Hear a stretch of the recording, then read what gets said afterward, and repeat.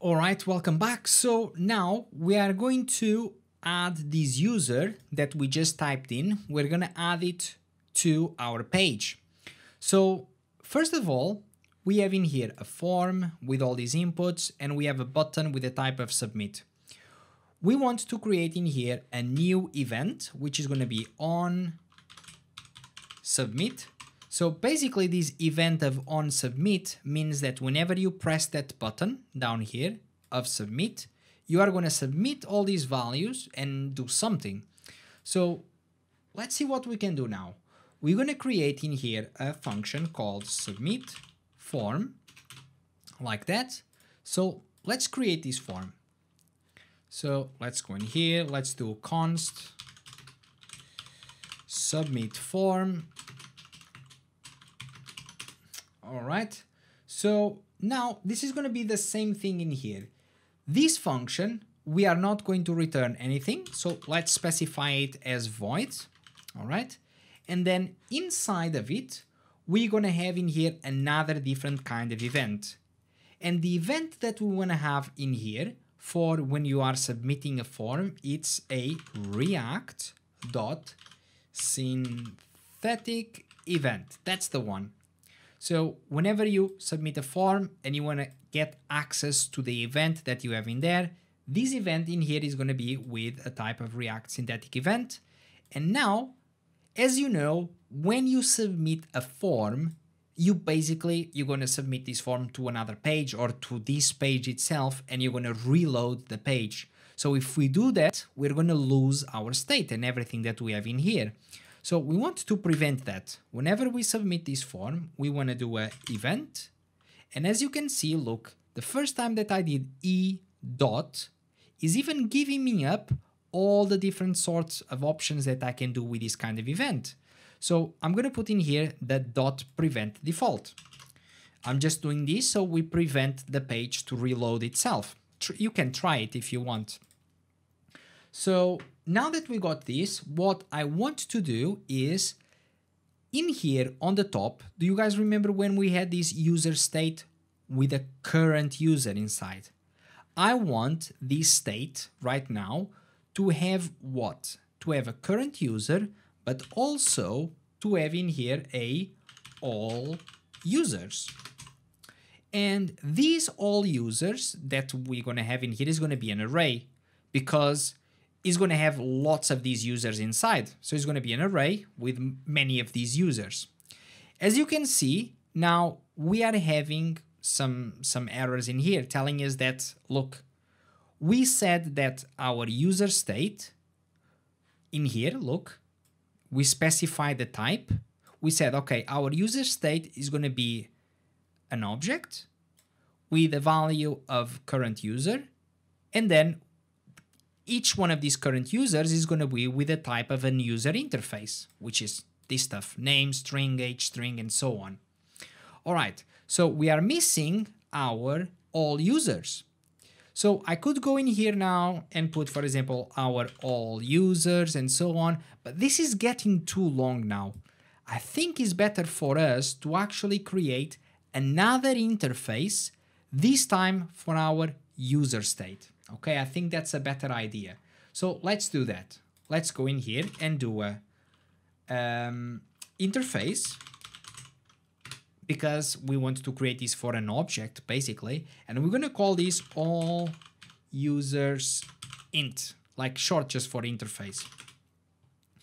I think I missed something up here. So this, when you are creating an interface, you don't actually need to pass these commas, you just need to pass these semicolons. So when you create an interface, it's not like really like an object. So you can just do name, string, age, string, and so on without having to pass the commas. So we are creating this interface for this user state. So basically what our user state has in there, we have a current user. So let's put that in here. What is the type of this current user? We already said, okay, the type of this current user is this object that we have in here. All right, so let's put that. This is an user interface like we did up here. Okay, So for this one, we are all good. Okay, what's the next value that we have inside of our user state? We have all users. So let's grab that. Let's put it in here. And now, sorry, because we have in here an array, okay, we need to specify in here like this. Array. And so this is the way that you can tell TypeScript that this value that you have in here is an array. You say, this is an array. And now with these less than and greater than sign, this kind of crocodile braces, you need to say, okay, what kind of array is it? What kind of things are you going to put inside of this object?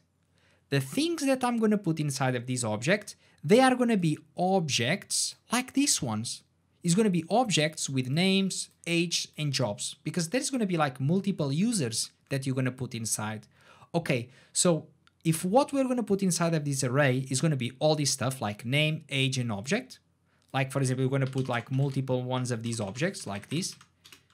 Okay. Each one of these objects, they have the shape, they have this interface. So we're going to say, okay, these all users that we got in here is going to be an array. And inside of the array, what we're going to have is these objects with this user interface. Okay, so we are all good in here. So now that we got this interface ready for our user state, when we are specifying in here our use state, let's just delete everything that is inside of here because it was taking too much space. And now inside of this use state, what is the shape of this use state? What kind of types we should have in there? This one, all users interface. Let's just pass it in here and look, everything is working fine now. So we are going to say, look, our use state, user state, the value that we're going to pass into the use state is going to be an all users interface. So it means that this is going to be an object with a current user. Look, it's the current user here.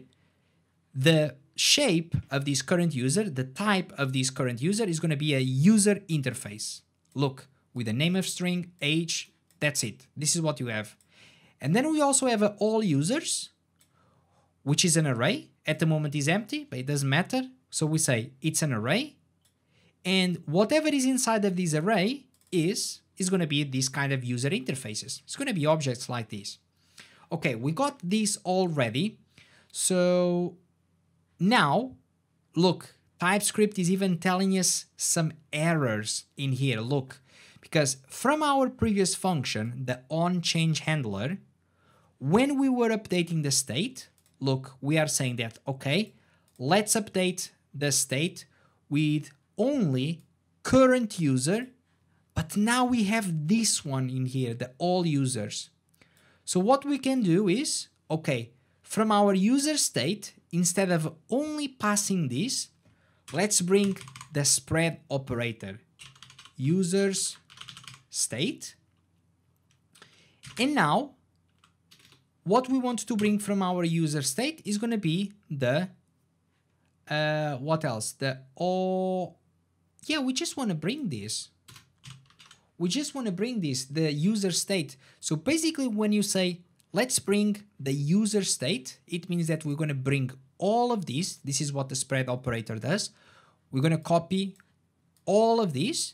And then, okay, we are going to overwrite this current user with this new value. So basically, doing this, you copy all of these in here. So we already have this value in there. And then we are just like replacing this old one with this one. Okay, so we are all good in here. Now, on our submit form, what did we wanted to do? So let me just see, we got our submit form and we want to update our state. So set user state. We want to, first of all, do a current user. So in the current user, what I'm going to do is like, when I'm going to add a new user, I want our values that we have in our inputs to be reset. So I'm going to do name empty like this. I'm going to do an age empty as well. And I'm going to do a job empty. like this. So we reset all the values from the current user, basically, so the input is all gone.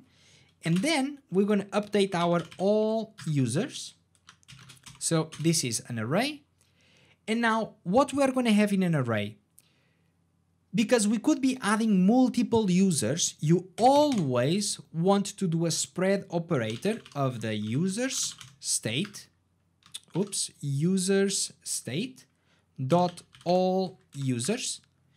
So this means that if for some reason you added already multiple users, you want to bring all the users that they are inside of this array already. So that's what we are doing with this spread operator. And then you can add your new one, users state dot current user. So user state dot current user. So you're going to grab all of them that they were there before, and then you're going to add your new one. Okay, so I believe that we are all good right now. Let me just delete this. So I'm going to do in here console.log of the user state to see if this is actually working.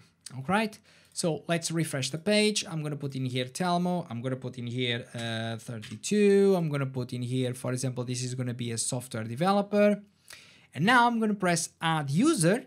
Okay, so this is our console that we got. We got our all users, and look at that. Inside of our all users, we got this user, just a one, with the name of Telmo, age 32, job, name, and so on. Okay, so now this is all good. Let's just put this in here inside of our page so we can see that's value. So we can do that quickly. We can do this by creating this variable. Let's just go in here. Const all users is going to be equals to our user state dot all users, and then we're going to do a dot map. All right, and so basically a dot map function in JavaScript will allow you to loop through an array and then do whatever you need to do with it. Okay, so we're going to do in here a function with the first value is going to be the user that you are going to loop through. This is going to be the value of your array, and the second one is going to be the index of it. Okay, so this .map function has access to this index, which is going to be the first time you run the loop, the index is 0, the second time is 1, and so on. And the user is going to represent the object that every time you are looping through in the array. Okay, so we need to do in here, actually, look, you would have to do something like this. This is how the .map is working. So you need to have a return like this, and then pass whatever you want inside. But instead of having this function with these curly braces, like that, I'm just going to replace them like this with these normal parentheses.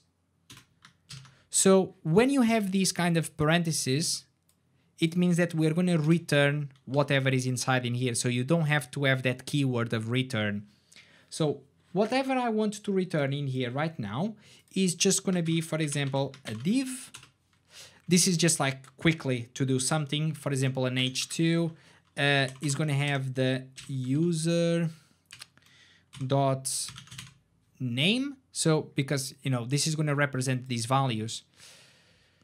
So we got the name, age, and job. So let's do that. Where was it? Where was it? Here. So username. I'm going to do like copy these over. So username, user age, and user job. All right. So we got all of these. Let's pass in here a key. Okay. So this is just React wants you to pass a unique key to each one of these elements whenever you are creating them. And that's it. So let's use this variable of all users and let's just pass it under our form. So I'm just going to put it in here. Need to put this in between curly braces. All right, let's see if this is working. Let's just refresh the page. Let's go in here, Telmo. I'm going to put 23. I'm going to put in here that is a pilot, and let's press add user. There it is, Telmo, this one and this one. Okay, so we are all good in here. Let's just try again. Let's say David. So David is going to be 35 and is going to be a software developer. I'm going to press add. And as you can see, we are adding each one of them in here. All right, so yeah, we're all good in here. So I think that's going to be it for this video. In the next one, we are just going to learn how we can actually click in here in each one of these elements and just like delete them. So if you want to delete each one of these users. All right, so that's it for this video, and I will see you in the next one.